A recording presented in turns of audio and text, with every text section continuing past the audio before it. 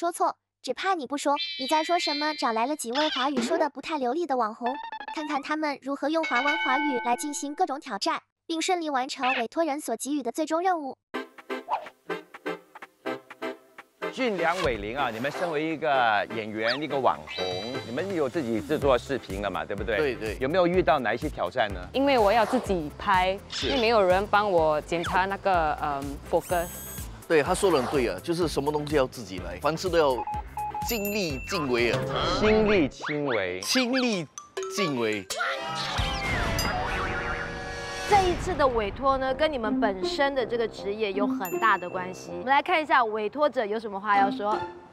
俊良、玮玲，你们好，请你们为你在说什么这档节目构思一个游戏环节，让大家可以轻松的学习华文华语，谢谢。是的，所以要根据你们的经验呢，好好来设计这个环节。欢迎我们今天的2位小老师来，欢迎。我是李静妍，是从公教中学来的。我是冯可恩，来自圣义女子中学。所以现在要来一个暖身的一个游戏啊，在有限的时间内呢，就告诉我们啊，在做一个综艺节目到底需要哪一些人在里头。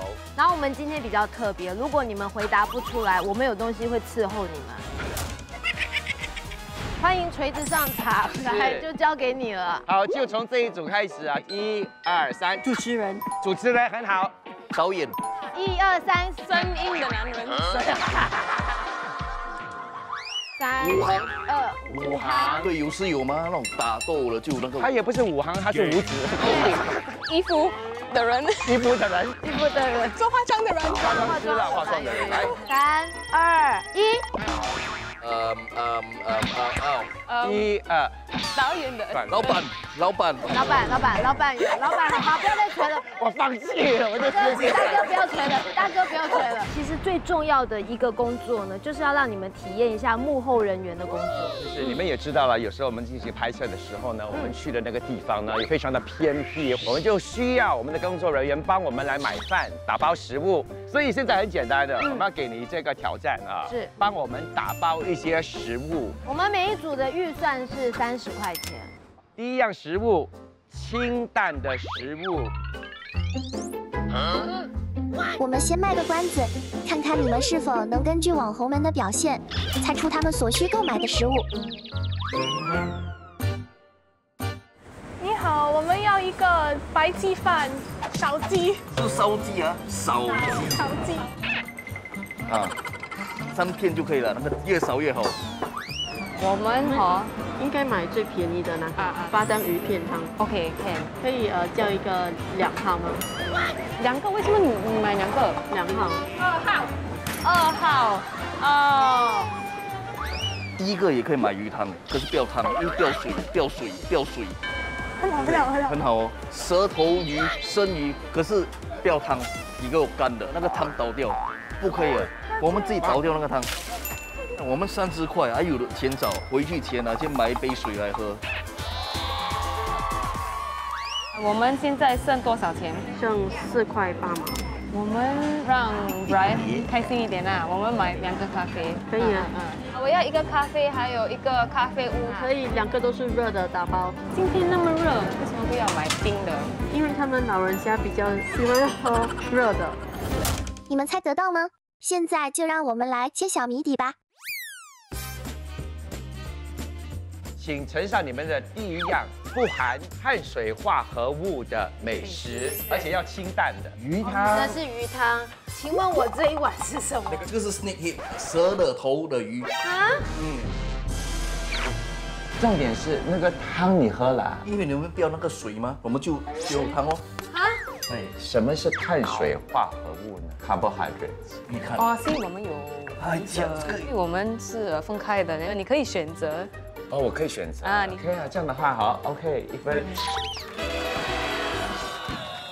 第二，异国料理，2组都选择同样的，是为什么异国？因为异国的异和印尼的印是一样的，一样的。对。异傻分不清楚。异国印尼，押韵。我们懂是什么？对，异国的。Foreign country， 所以2组都答对了。第3道少碳足鸡，一个鸡饭，一个是鸭饭。为什么呢？就是少鸡哦，少白鸡饭，少我们已经叫少了，叫你看很少呢。怪不得我觉得它的分量哦，它鸡才4片。那这边少碳足鸡为什么买这个烧鸭？就是叫他们放少一点酱，少碳在于那个酱。你还有什么话要补充的吗？因为我们有剩钱，我们买给你们咖啡。哦，这是来贿赂我们的啦。我记得你喝咖啡屋的。哇哦，少碳足迹的意思是 less carbon footprint， 不会有那个脚印。当我们说少碳足迹的时候呢，那道美食呢应该是菜，对，就不能有肉。那我们的下个环节要考的呢，就是你们对这个助导的工作的认识啊。助导本身呢，无论是前期跟后期的制作呢，有很多东西他们都得做的。其中一样东西呢，就是他们需要找的就是道具。那我们现在这里呢，有2份综艺节目的情景剧本，待会就会交给你们，你们要细读一下这剧本里面需要的一些道具或者一些用品，然后你们就要找齐这些道具跟用品。那你们就有半个小时的时间呢来准备了。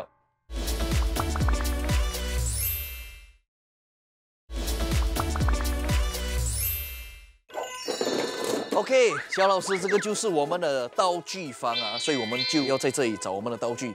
我们看一下啊，看在这里，哇，诶，这个刚好需要，因为有煮面，对不对？对。煮面应该有用到，我是用这个煮快速面，盘、碗，没有筷子哎，可能没有东西我们去买。可以用手。用手吃面。拍戏一定要有机器嘛，哈。来，我们看这个。哇，是什么？开了就知道，这个应该是机器了。我们看是什么机器。哦，哇，这个好。哇。拍戏就是要有这个机器吗？我看下面还有多一台，哇，多一个。也是摄影机耶！哎，我发现其实这里就有2台摄影机。那如果我们2台都拿，他们就没有摄影机拍了，那我们就赢哦。其实我们都7、8了，你觉得这样？赢的也有了，赢的也有了，都说的对。OK， 好，我们就这样，好 ，Let's go。你来，我觉得我们分开找，我找那个1分1数啊，所以I think我们要一个枝。你找加学，我们可以用这个哦，可以写艺术啊，可以。我们也需要那个浴缸。浴缸哦，那个可以放一个人吗？他们没有说他在里面。哈 ？OK， 那我们拿一个啦，我们拿一个。还有什么？我们要 camera equipment， 可以用这个吗 ？No。那我们拿吧。啊，拿啦。来。No。Let's go。我就在这个冷气房里面哈，等得很不耐烦了，很想知道啊，你们读了那个剧本之后呢，会找出怎么样的道具？来，马上第一个来。我们找到这些道具 ，OK。说我们找不到摄影机，说我们很聪明，我们拿这个。哇，自夸！我们也找到了这个打板器，有假的学，因为导演要什么辅助。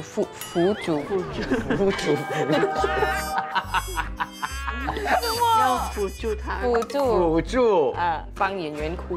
在这个戏里啊，有这个煮面的这场戏，是，所以我们已经准备了快熟面，也有我们的这个。这个是什么？这个是锅。对，大锅小锅都有了。那如果是那边没有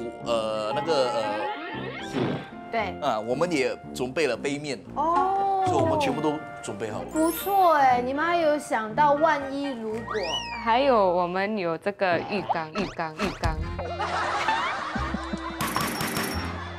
这个有可能哦，是你的狗的浴缸了。这个是一个水桶。拍一场戏要有浴缸的话，他们找的那个地点哦，应该会有浴缸的。不是，是因为我们觉得这是在厕所会有这个吗？所以我们拿这个哦。啊，没有关系了，我就勉强的多加你1分，好不好？很好。耶。最后就是我们的机器，我们也带了2台机器，因为2台机器拍得比较快，不用换这么多镜头，就可以缩短拍摄的时间。很好，很好，这样可以勉强通过吗？其实哦，里面找的东西哦，至少有98%了，真的表现还不错。好的，现在这个任务就是要考验你们编导跟撰稿的能力。所以呢，你们会看一个短片之后呢，你们就得作答。作答之前是也有一些任务要给他们做。肯定。当我说可以抢答的时候呢，你们就要向后滑，后面的那个桌子上面呢，就有很多那个卡片嘛，卡片上呢都有一个单字，那你们就要来说一个词汇，比如说你们找到的那个字哦是哥，你就来这讲哥哥啊，这样就可以回答问题了。好，先看第一个短片来。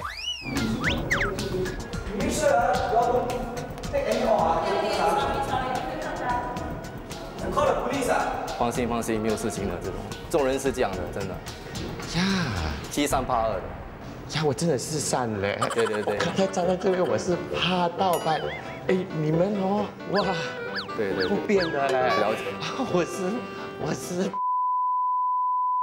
好，请问我接下来会说什么？请抢答。我这边很快，我这两边，我这个2个哦，蛮无头绪。OK， 好，我这一组抢到卡片了。短片的短。很好，我说了什么？心惊胆战。这个是跑步的跑。OK， 同样的问题，你猜我会说什么？吓到了。吓到是没错，我会吓到什么？抢答。屁股尿流。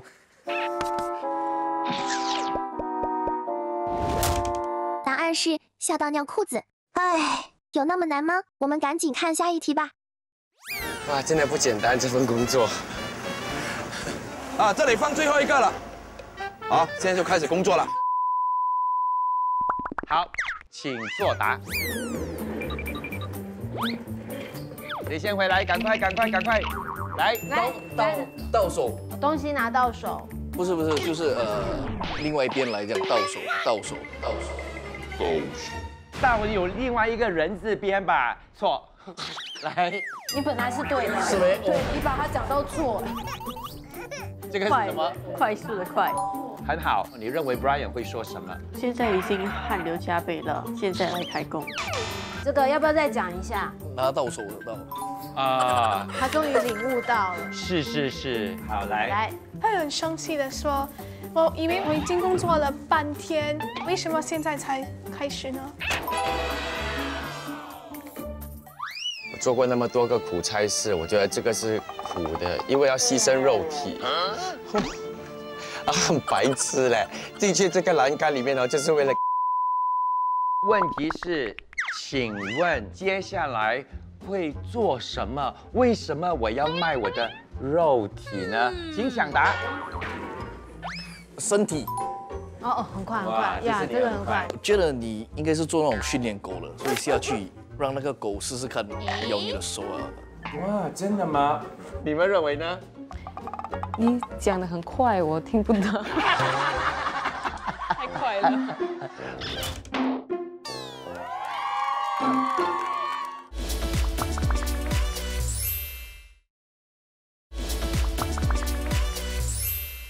OK， 我想到了一个游戏。其实我已经有一个游戏的想法。那首先我们需要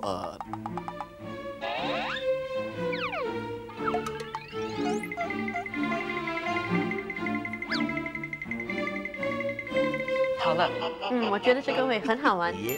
对，我这个主意，我们这个游戏一定是非常好玩。那就伟林这边开始。来，请讲解一下你的游戏。所以我们会玩一个猜句子的游戏，说有2个人要考1个人，那1个人要猜那个句子，2个人不可以演那个句子，你要讲，可是你不可以说那个字。句子里头的字我们不能说得出来。在解说的那2个人要戴着耳机，所以他们听不到他们在说什么，也要戴这个眼罩。也是那个口述的人又戴耳机又戴眼罩。真的好。我真的不是很想玩。And start， 来吧。所以就是在一个天气非常好，很好的天，是一个个成语，是你写风和日丽，风和日丽，一个风和日丽，非常的好，一个风和日丽早上。他答对了，答对了，对了，答对了。他很早就讲啊，哎，对呀。没有人跟我们讲。因为我有点慢，我来说什么？对，是主持人的问题，主持人的问题，是主持人的问题。啊 OK， 下一道题。哇，我觉得他们好像这个讲，你读。我不会读。7个字，第一个字，第一个字，小鸟喜欢什么？第二个字是好像水龙头来，然后那个水是怎么下来的？第二个字，我的鼻涕，留下来的。第三个字，我怎么走？飞流直来，然后你进去，你闭嘴，你不想他讲话了。那个字，妹妹你进去，你讲，去年你讲飞流直，什么第4个字是什么？第3个字，我叫你进去，你不要再开口了。去年你讲什么？飞流直下。然后第5个字呢？第5个，你为什么不动了？俊良，你要动。第5个字是一个号码1、2，然后 next 号码。飞流直下3。第6个字是100×10字，3000。飞流直下3000尺。对嘞。我们掌声鼓励一下好不好？这个真的是蛮不错的。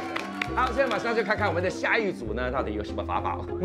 好，我的游戏就叫做好事成双。这个游戏可以练你的华语，也可以练你的记忆力。所以不同回合有不同的主题。那第一个主题玩一个水果的主题吧。OK， 你可以选一个水果，你要说出来。苹果、香蕉、西瓜、木瓜、榴莲、龙珠果，很好烦哦你。在我手里有这些号码卡。每一圈我都会分牌 ，OK， 这个是9号，这个是6号、1号、9号，9号跟9号出来的时候，我要快说出它是什么水果。输的话，我会拿那个球的贴纸贴在你脸上。游戏示范完毕，马上开启新的主题，新的战场。哇，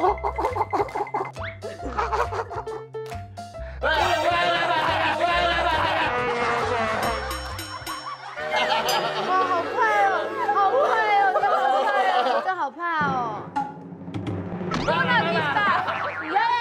在喊谁呀？来，准备。他是小朋友，是谁呀？年纪大的人记忆不好。准备啊。爸爸摇。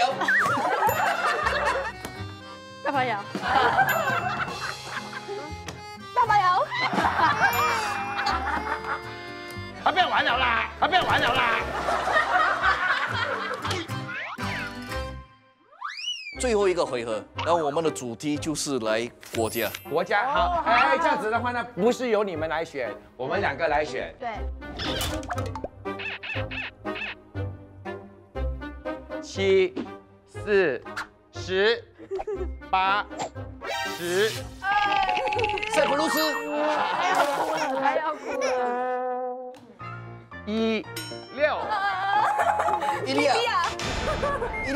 你才伊利亚，他还2利亚，他是叙利亚，他是阿尔及利亚。 3，叙利亚。好，2，埃塞俄比亚。终于啊，恭喜你了！原来也有今天了。来，2，埃塞俄比亚。 4，消，4，好，所以我们总结成词，原来你真正是我们的会员来的。所以这个游戏我觉得这是蛮不错的啦，我会再玩的。好的，那现在是要总结成绩的时刻的。是。那整体来说呢，今天两组真的表现都不错，给自己一个掌声。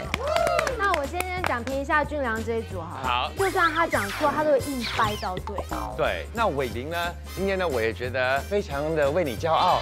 为什么呢？因为呢，他可以把那个游戏规则说得非常的清楚，我们都听得懂。真的，我是之前你听不懂，之前你说的我都听不懂。好，马上来揭晓成绩了。今天的表现啊，最佳的就是1比1。哦，2比1，2比1。2比2，最后一个来了，到底是长头发的还是短头发的？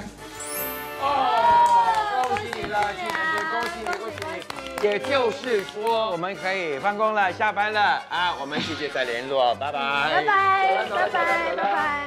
啊？他们真的走了。根据不同的情绪，完成以下旁白挑战。王子亲吻了白雪公主，魔咒解除了。从此，王子和白雪公主过上了幸福美满的生活。大灰狼躲在一旁，看着小红帽，心里想着要把这个小姑娘和她的外婆吃进肚子里。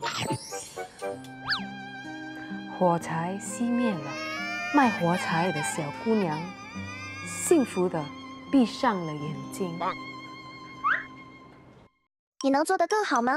现在就把挑战视频上传至社交媒体，并标签你在说什么。今天他们派来2个混血儿来做我们的华语老师，我就在想，哇，我的华语真的有这么差吗？其实不错嘞，今天我赢哎，所以我现在非常期待在最后一集跟这个张志扬一决高下。今天我很开心，因为陆江大哥说我的华语有进步。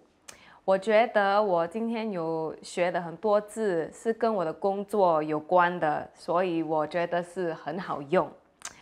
最后一集我会赢的。